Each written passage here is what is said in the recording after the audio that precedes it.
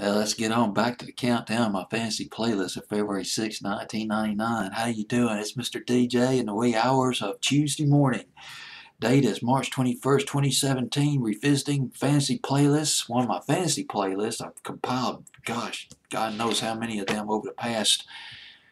Oh gosh, let's see. I compiled my first fantasy playlist in 1979, so it's been almost 40 years. My goodness. Well, at number 11, up from 23. Fantasy playlist of February 6, 1999. Have You Ever by Brandy. I got it from a source that this was Brandy's first #1 hit on Billboard's Hot 100, and I was doubtful about that, so I checked my cheat book.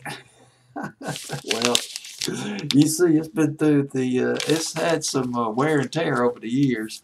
Bought this thing back in 2003. And indeed, that's kind of right. Brandy's first hit record, pop hit, was I Want to Be Down. That went to number 9. Number 6, Baby went to number 4. Broken Hearted went to number 9. Sitting in My Room, remember that from around the spring of 96. That went to number 2.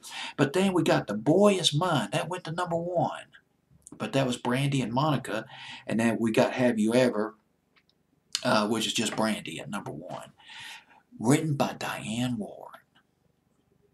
God, dog it. I mentioned her a bunch of times before. She's probably in the 80s and 90s into the early 2000s, she was a very prolific songwriter. Some of the songs that she's written, Don't Turn Around by Aswad.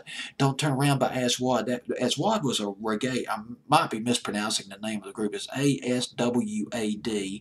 They were a big reggae band in England. They did the original version of Don't Turn Around in England, and it was a huge hit in Britain back in 1988. Redid by Ace of Base, became a hit over here in the States in 1994. She wrote Blame It on the Rain.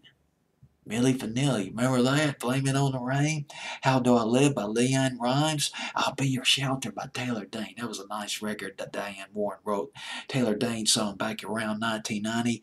And Just Like Jesse James, one of the most brilliant songs that she ever written, but kind of a forgotten 45 now, or MP3, Just Like Jesse James, which was done by Cher back in 1989. But one of the biggest songs that Diane Warren had written, I Don't Want to Miss a Thing, by Aerosmith back in 1998. And she wrote this song. Guess who produced it? Another legend, David Foster, produced this record. No wonder why this song went to #1 on Billboard's Hot 100. And it's flying off. It's flying on my fantasy playlist. Number 11. It's knocking on the top 10. On the door of the top 10. Fantasy playlist of February 6, 1999. We are talking Brandy with Have You Ever at number 11.